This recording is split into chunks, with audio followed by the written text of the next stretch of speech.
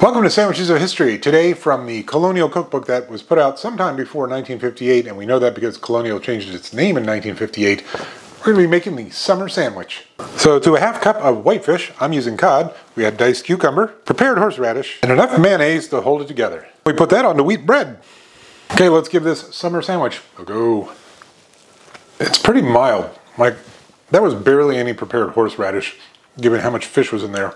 So it's not even really coming through.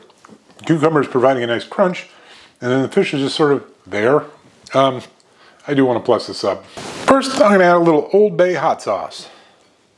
And some tomato, salt, pepper. Okay, let's give this summer sandwich plussed up with the Old Bay hot sauce and a seasoned slice of tomato a go. Much better. You got all the flavor of Old Bay, plus a little kick of heat, plus the fresh tomato, bringing a little sweetness. But I got to say, the original summer sandwich was kind of dull. I would give it a 4.5.